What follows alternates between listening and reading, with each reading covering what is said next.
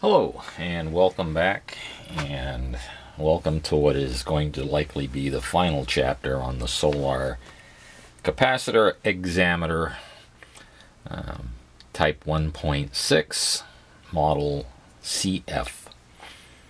And if we look at the unit now and compare it, well, here's what it used to look like. You can see the bottom was pretty rotten and the paint was pretty well gone.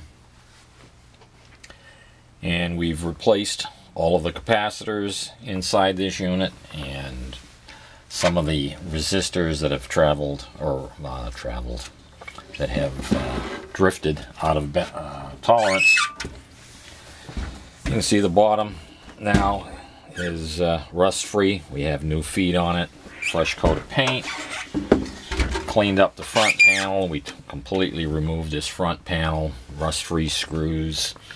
Interestingly, I found the serial number written across the front of the plate that's underneath here, the sub-chassis. When you remove this, when they spray painted this originally, this front panel was not on, and the overspray runs in most of the distance. And the actual serial number is written, handwritten across it, underneath this. We've replaced, these were originally ink stamped. And we have some labels now marking the capacitors, and the back looks pretty good, and we've put some leather conditioner on the handle, although I would not trust that to carry the unit. The leather's too dry rotted, but it looks okay. So where are we electrically and functionally with this? Well, I am afraid that, well, let me do this first. This has been part of the process of trying to get it working correctly. And believe me, what you're seeing here is about 1/10 of the material I've invested into this. Not to mention, over the last month, I've been coming home from work and putting 1 to 2 and sometimes 3 hours into trying to make this functional on the quick check function.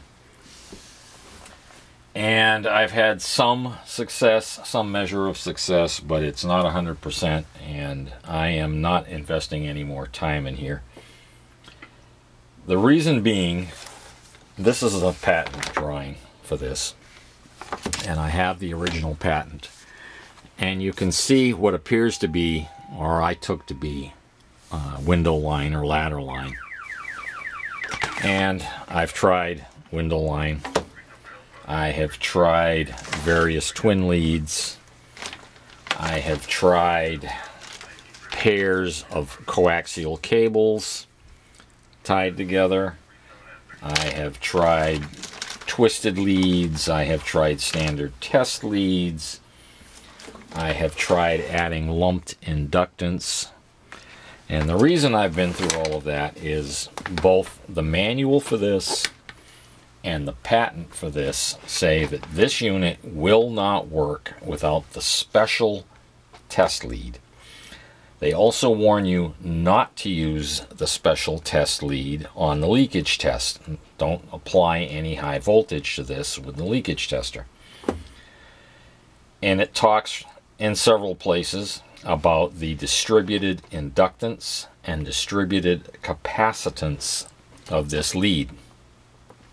And what I took to be windows, I'm beginning to wonder if they have distributed capacitors and inductors down the length of this.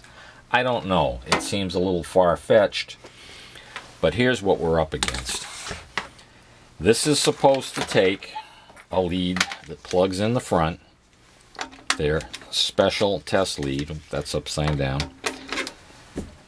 and it's supposed to be immune to hand capacitance and yet be able to do in-circuit checks for capacitance anywhere from 100 picofarads to 50 microfarads.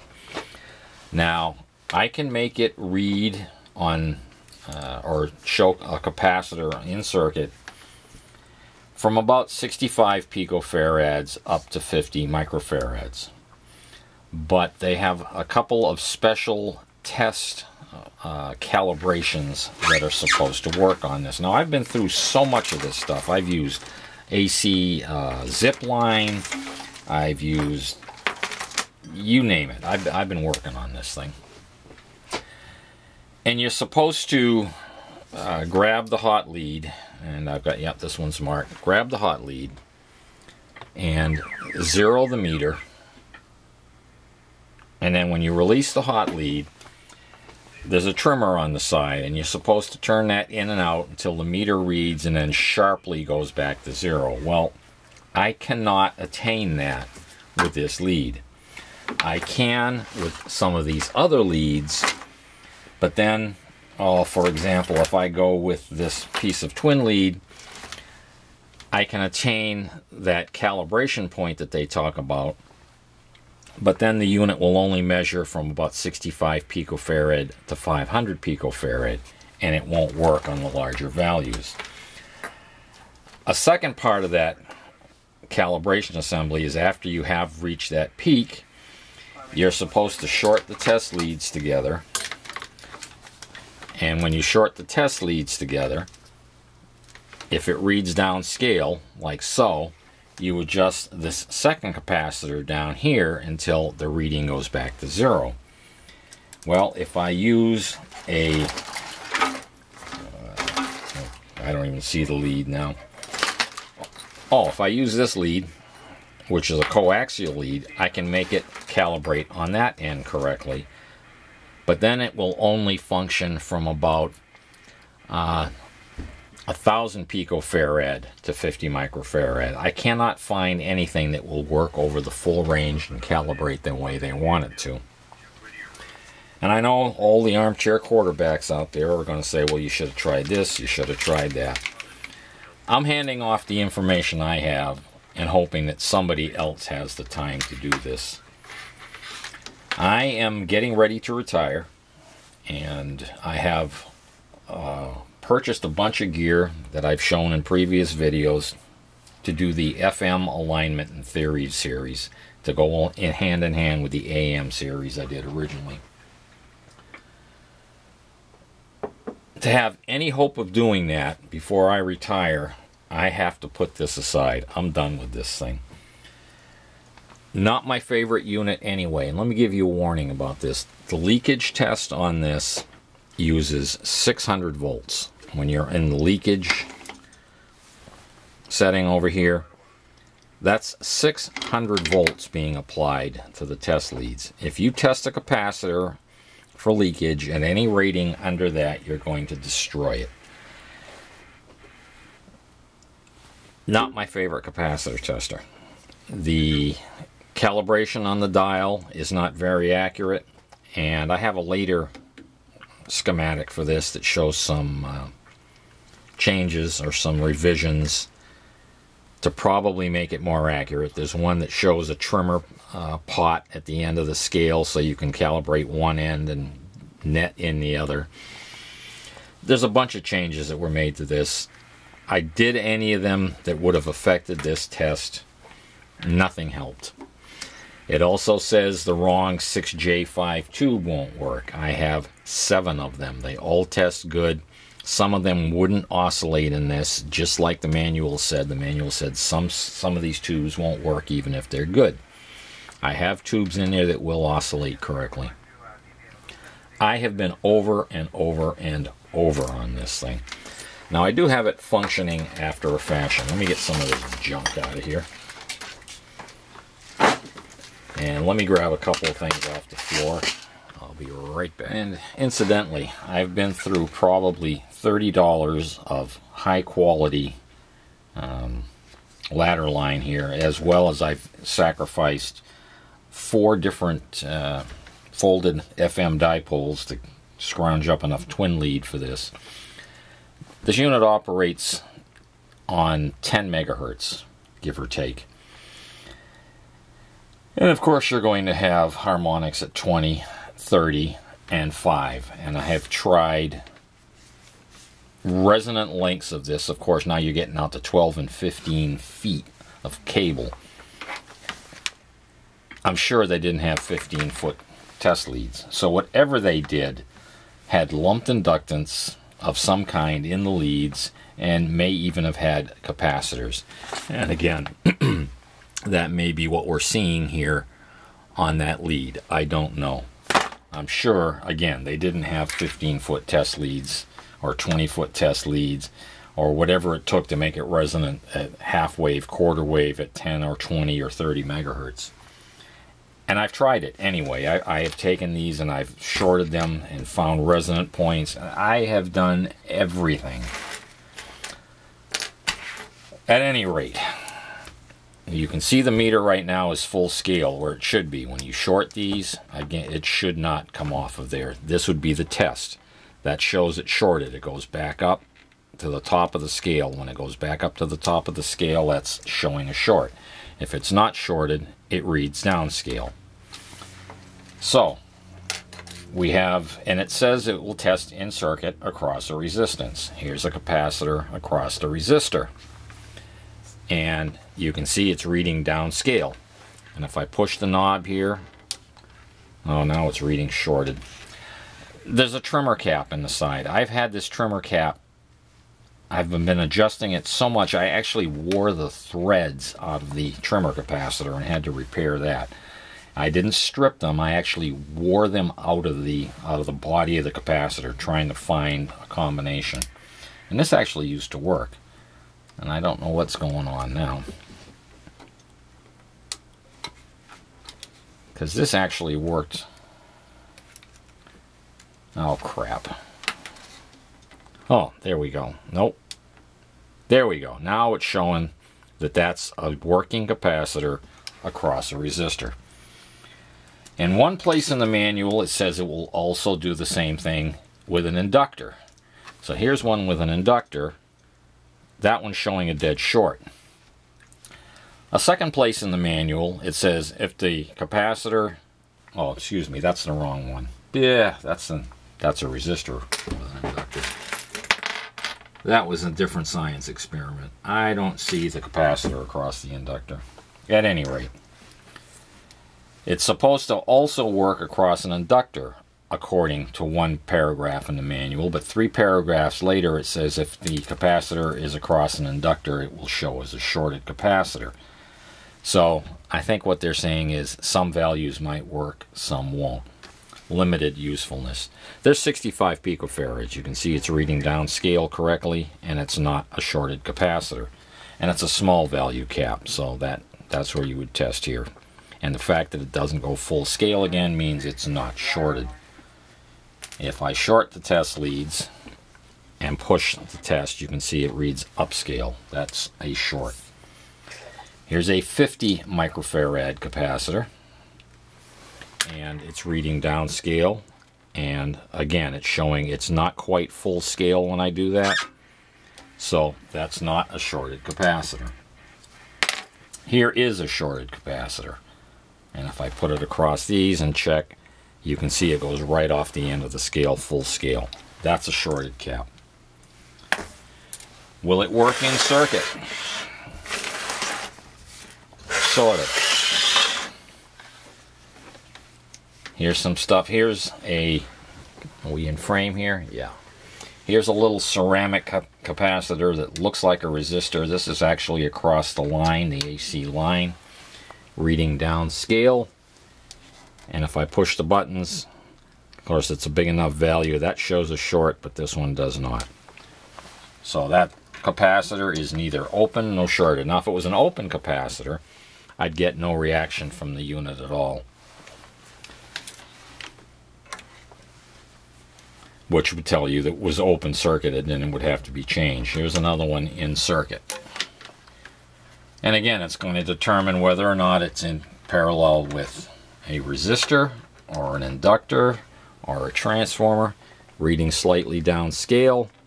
When I push the button, it reads further downscale, not shorted. And this is all without disconnecting anything. That's what's supposed to be the beauty of this. Again, not shorted. However, I have some some molded mica capacitors over here. That's showing good. Okay? That is across an inductor. Here's another one across an inductor. If I can get on the other side of it. I think this one shows shorted. One of these I seem to recall shows shorted. Nope, that's showing a good capacitor. Okay. How about this one? There was one of these in here that was across a transformer winding. That's showing not shorted. Now this will not give you any value of capacitance. It just shows open or shorted.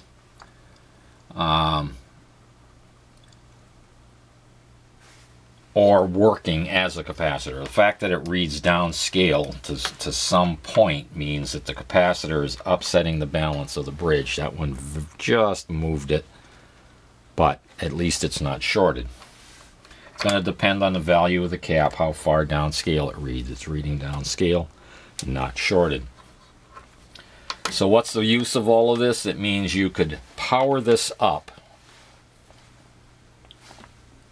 and be pretty certain that none of these capacitors are shorted for your initial testing. Now, of course, you're going to want to replace all of this because it's virtually guaranteed they're leaky. This is an old piece of equipment. This, incidentally, is the marker adder. This is one of the pieces that I will be restoring for the upcoming videos. The line cord was completely just crumbled. It was just bare wires. And I don't think anybody's been inside of this for eons. Although I think I did see something. No, it wasn't this piece of gear. I've got so much equipment now. Something I had has been worked on. This isn't it. This I think is 100% untouched inside at this point. At any rate, I'm rambling. I'm done working on this thing. It won't calibrate the way the manual says it should calibrate. It's because I don't have the proper test lead.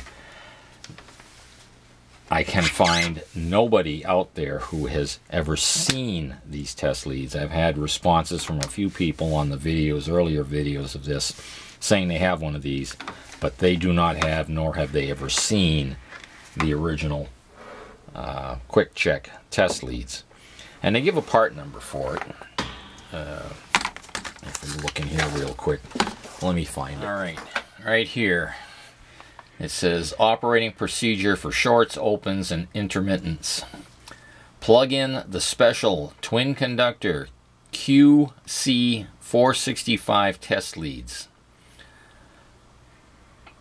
Then it says down here the oscillator circuit is balanced for the interlead capacitance of the standard test leads. The quick check will not operate unless these leads are used. And it says it somewhere else in here that it has to use these test leads, and it also says it in the patent. So, and I know somebody's going to say, well, you have to change the capacitance, or try lumped capacitance, or try adding capacitance. I've been there, folks. And I have tried different types of leads. Example, twin leads about 23 picofarads for like a 3-foot length. The ladder line is 13.5 picofarads. Twisted leads were about 23 picofarads. Line cord was about 60 picofarads. At 3 feet, 18 inches of it was 30 picofarads. I've tried different lengths. For resonance, I've tried different lengths for different capacitance. I've tried adding lumped inductance and lumped capacitance in different and various spots on the leads. I just cannot find a combination that will meet all the requirements for balance of the circuit. I'm done. I've torn up many dollars worth of expensive ladder line and torn up many pieces of FM folded dipole antennas for twin lead. You can't get twin lead, by the way, or you can. You can get the foam filled twin lead.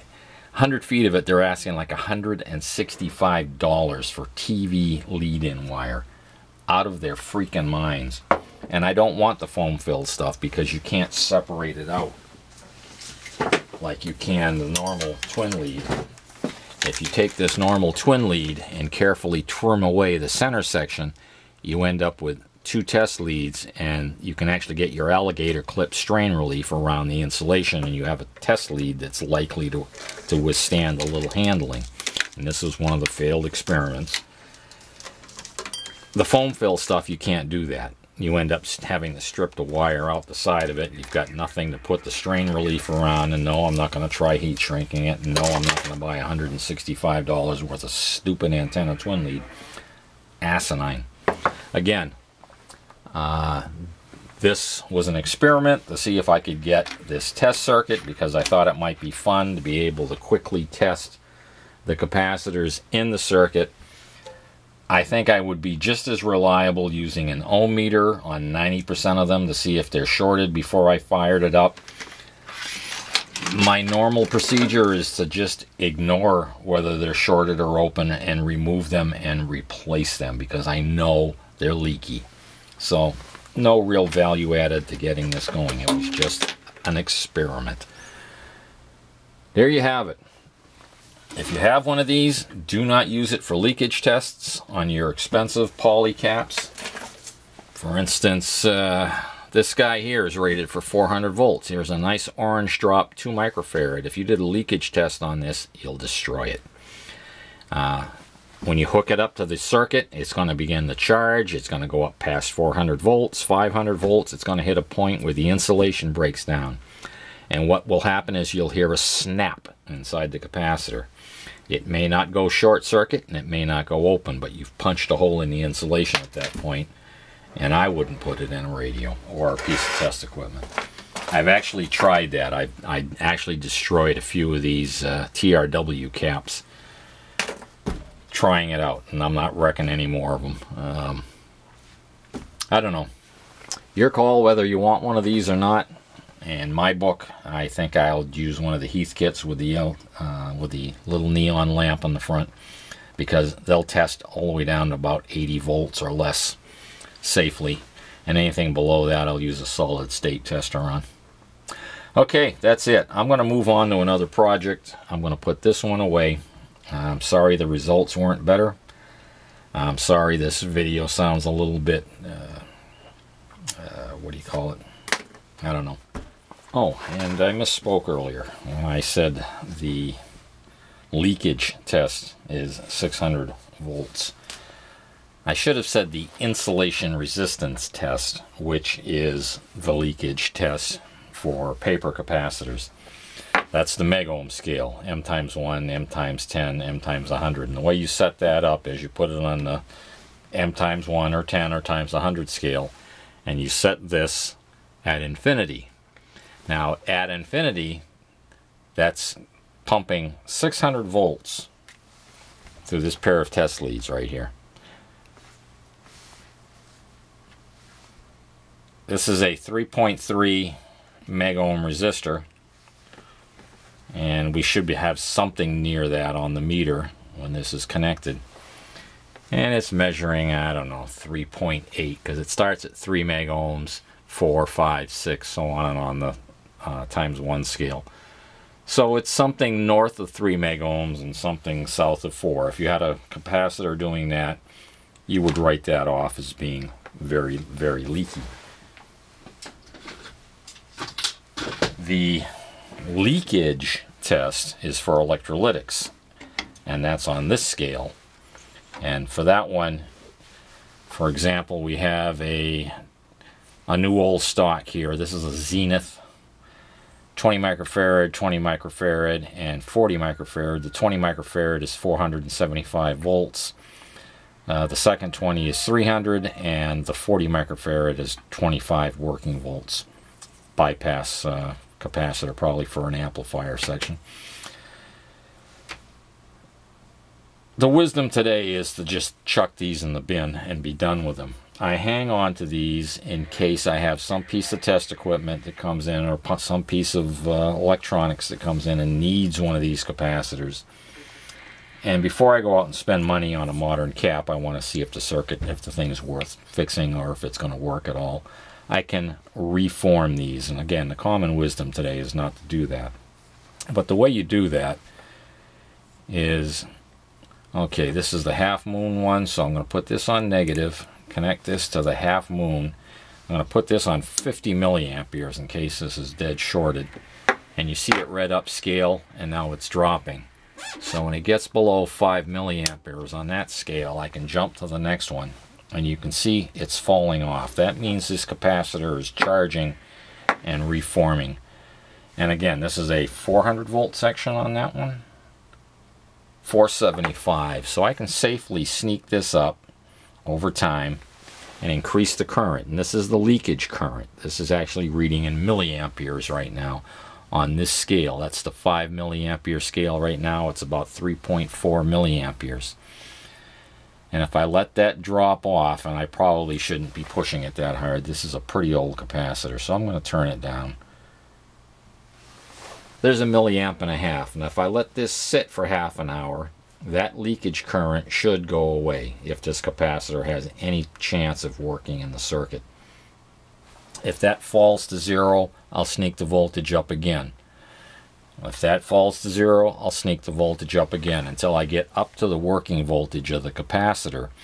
And if at the working voltage of the capacitor at 450 or 475 volts, if that thing falls down below a milliampere, I'm pretty safe putting that in the circuit and using it for a while. Long term, will it fail? Is it dried out internally?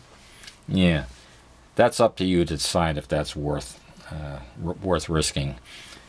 I'm comfortable if at the working voltage the current drops off. I'll put it in as a temporary test to see if the rest of the equipment's worth working on. But this is taking an awful lot, easy for me to say, an awful long time to fall off. And I suspect this capacitor has been sitting for so long. The fact that it's Zenith branded is probably 40-something years old or better. It is new old stock. It's never been in anything. But it's been around a long time. This is probably one of the ones that came out of the TV service shop that I emptied out many years ago. It's got to be almost 30 years ago now. I cleaned out a television shop and got all the spares. Okay, we're down to a milliampere, but we're only at 100 volts. Remember, this is a 475 volt capacitor section. Incidentally, that's the one thing I do like about this is fairly accurate. This analog scale on here actually matches pretty well with the voltmeter. So we'll turn it up a little bit. There's 2 milliamperes. That's about 125 volts. And again, the current's falling off. So if you want to reform caps, this is a useful function. If you want to do megohm tests with any accuracy on what have you, insulation of whatever it is, that's your call. But if you're going to do the leakage tests up here at 600 volts, you're going to destroy these capacitors. Now what you can do is roll it back to 200 volts, have a non-accurate scale. Then if you want, you'd probably be safe testing this at voltage. And that's charging. And when it gets back up to 200 volts, see, that would be going towards infinity. You know, it's back up to 200 volts. That tells me it probably isn't leaking. You can see there's no deflection of the meter now, so it can be used. But if you forget and leave it on a higher voltage, here, you heard that pop, so that cap's a decent cap. If you forget and you're testing something at 500 volts and you pick up the next cap and test it for leakage, it's history. So you got to be very, very, very careful. Okay? That's it. I'm done. See ya.